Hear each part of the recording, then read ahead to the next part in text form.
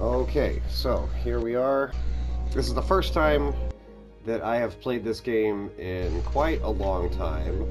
I left off on this game because I didn't think the next chapter would make a very good gameplay cinematic edit, as I was just telling you, Tiberius. So you've just watched the first, the first bit of cinematic edits that I did, like my first 3 short episodes of this game. What did you think? I guess you liked it well enough that you want to... Oh yeah, no, I didn't know what to expect. I didn't really know what was going on, but this is definitely something I would play. Just watching somebody unfold. Yeah, the game's just coming to life. So yeah. All right, so... Oh, go ahead. No, I like exploration that doesn't require me to murder everything. You know what I mean? Oh yeah, for sure. That's what I was saying. Yeah, change of pace. It's that exploration spirit that keeps you playing, because you never know what you're going to uncover, especially in that first 2 chapters where it's all white. Anyway, when I hit continue here, it should be right where we left off, starting that maze, because I haven't played it since then.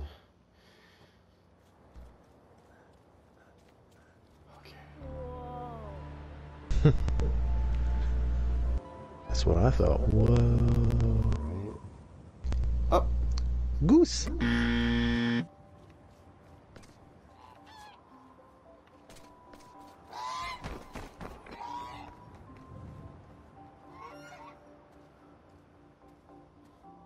Well, he's gone.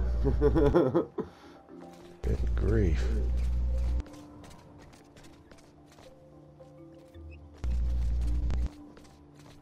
Moving on. Alright, this is as far as I've ever gotten. Literally right about here. This is where I stopped before, and let's go up here to this lookout and see if we can see anything. Probably not. Oh, we can actually jump that. Good grief, man. Oops. Oh. I was wondering if it might actually... Oh, shoot. Gonna help a bit. It's kind of hard to see what's what. I don't know. So there's 2 strategies here. Before I get lost, right?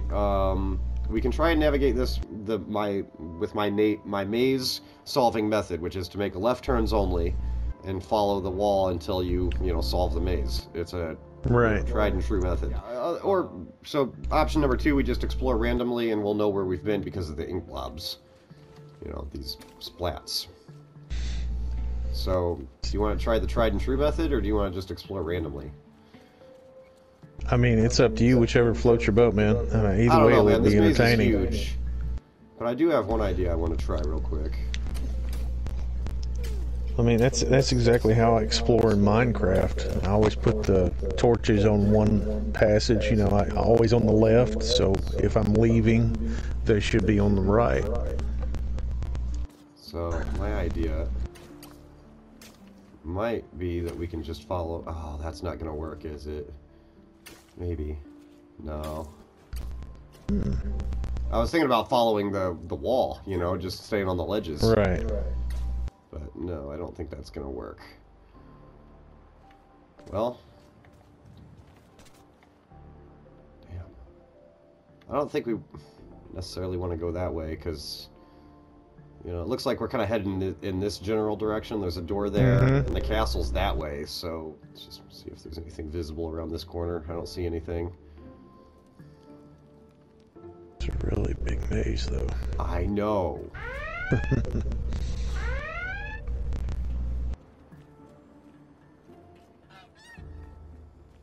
hear a goose. Oh, look. Hey. We could have easily missed that. The labyrinth was designed to be beautiful, and it was.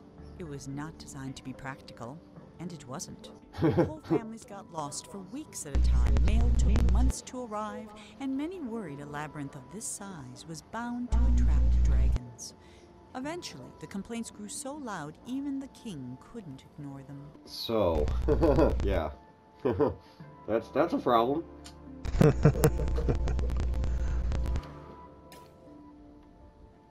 Alright. Oh, like, you were right. How hard could this be?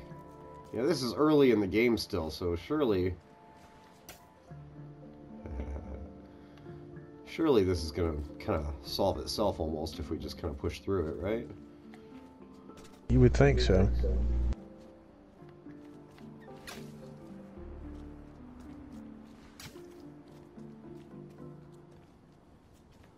Uh-huh.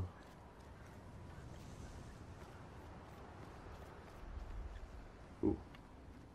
Nice. Just looking. Just looking. I like to fully explore my environment. I don't like to walk through a door and holy crap. Oh, wow. Right. So you can see the hot air balloon? Yep. All right. And the goose. Yeah, and the goose. And over here, we got a lot more maze out there. I got a feeling you can't actually get to that, though. That looks like... That looks like background, doesn't it? Like, not actually explorable. Oh, wow. Yeah, I don't know, man. What's that? The king was so frustrated with the messy, demanding people of his kingdom that he decided to start over. One morning he painted a boat and set off to find the perfect spot. He told himself he'd come back someday to finish what he had started, but of course, he never did. What a jerk! So, alright, I guess I'm gonna approach the goose. Oh, there he goes. Oh.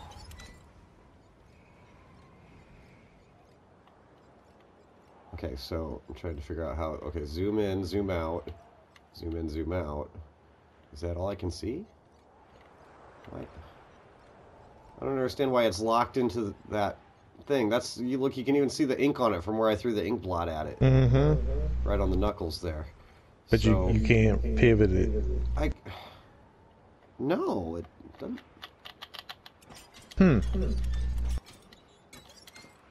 No, it seems to only zoom in and out, as if that point of interest is something very important. I don't understand that. Huh. What is that moving? Did you see that? Yeah. I think it's... You got like a cursor or something on it, don't you? Or does it? It's a balloon! It's a balloon. It's okay. a white balloon. I guess that's And why that- it's zooming in on that, because we did miss something there. Okay. Cool. Very cool. That was way over there? Oh, jeez. Do we get to ride the hot air balloon at least? Maybe. I believe I can fly.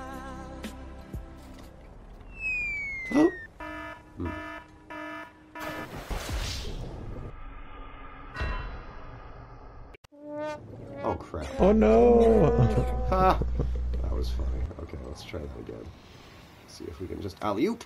Ah! Hey! First time in weeks, Monroe felt good. He felt even better when the wind pushed him close enough to reach the Swan. He was feeling so good, in fact, that he forgot all about his fear of heights. But when the Swan wriggled free and Monroe fell over the side, he remembered almost immediately. Oh, no! That might have been the end of Monroe if this were a short